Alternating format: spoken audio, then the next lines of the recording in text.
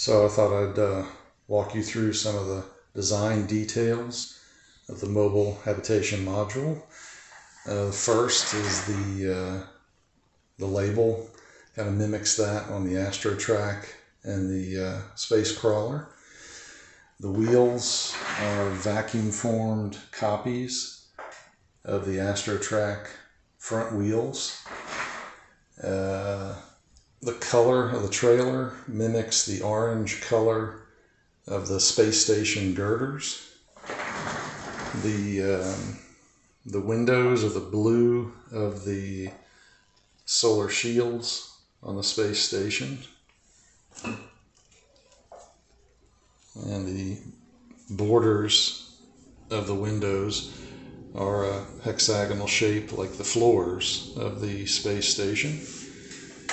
On the inside, the display is very similar to the space station, and there's a picture of Gus Grissom there on the screen. The bunks look a lot like the seats, the padded seats.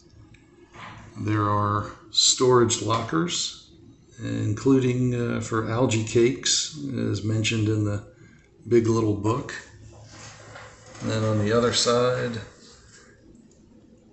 you've got an Apollo guidance computer, and the longitude and latitude there are from New Orleans, where I'm from, on Earth, not the moon.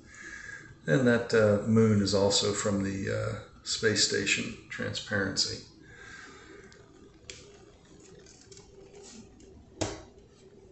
The lights on the inside are powered by a 9-volt battery that just drops in the front there, called power.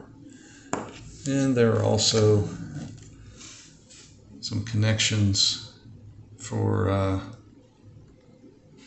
utilities for hydrogen and oxygen, possibly from a future regolith processing station. Anyway, just a walk through the mobile habitation module.